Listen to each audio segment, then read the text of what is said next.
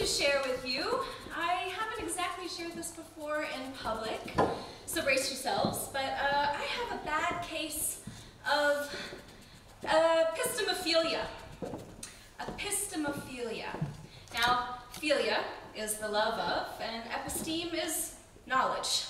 So, indeed, I am a little bit obsessive with wanting to learn, wanting to know. And that has led me down the path of becoming a university professor. But along the way, I have also had the pleasure, but also the passion for me-search. So I'd like to share with you today some scenes from, well, my epistemophilia. So back when I was growing up as a young person in Kentucky, I really wanted to learn more about feminism. And it wasn't taught in school, so a group of us got together and we had a reading group. And to be honest, I'm not sure anymore what we read, except one book by a woman named Sark. A very exotic name. She actually was from California, but that was exotic to me in Kentucky. And Sark's book was called Eat Mangoes Naked. And it was about pleasure activism. It was about having pleasure in your own body, all on your own, figuring it out. What makes you happy? What makes you feel good? Now, actually, I didn't like mangoes at the time, so that particular adventure that she was prescribing wasn't really for me. But I learned from this book how to talk about what makes me feel good, but also how to talk about it with others. So I knew who I was, let's say, a little bit when I was in Kentucky, but I also wanted to know, who would I be in the world? What kind of a person would I be if I went out there? So I convinced my parents to send me to an IB school, like many of you. But this IB school was far away, not in Indiana, next door to Kentucky, but actually in India.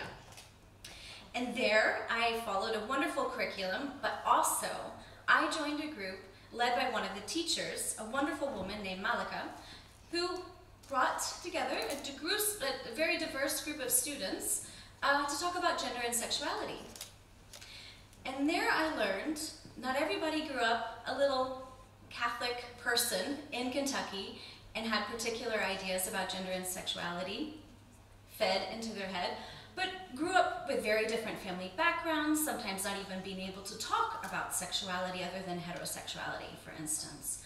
And we struggled together to really understand, what was your experience when you were 13, when you got your period, all these sort of things.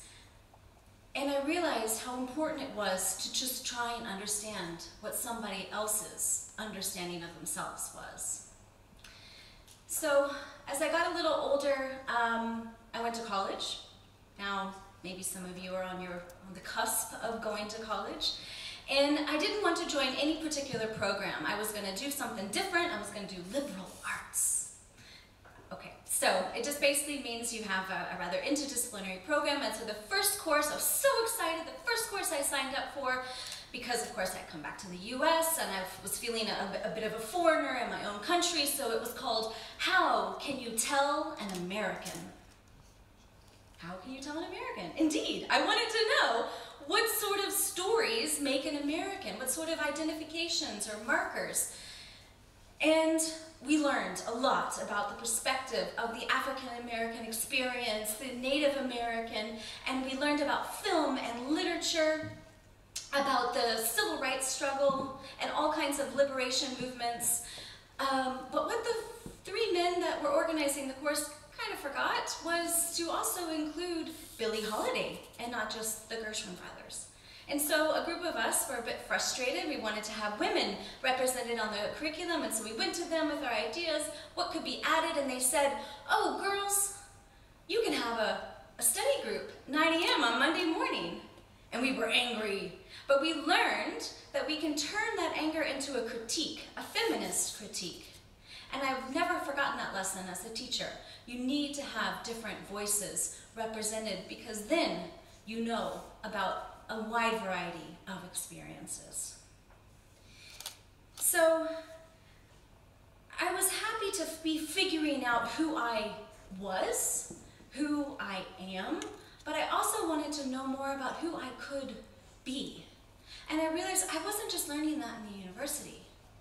In fact, I was learning that from the groups that I was hanging out with, who were practicing drag, who were living their lives out loud and in color as queer people, who were taking matters into their own hands and transitioning so that they could be in the body that they wanted to be in.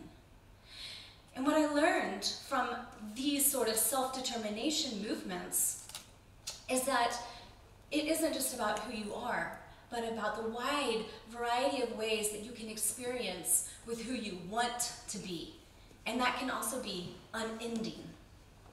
And so with this knowledge of transgender liberation, with this knowledge of what it means to have self-possession, of pleasure activism, of learning about difference of experience, about comparing things that you think are similar and just struggling to try and be understood amongst each other, I went deep into the field as a researcher of transgender studies.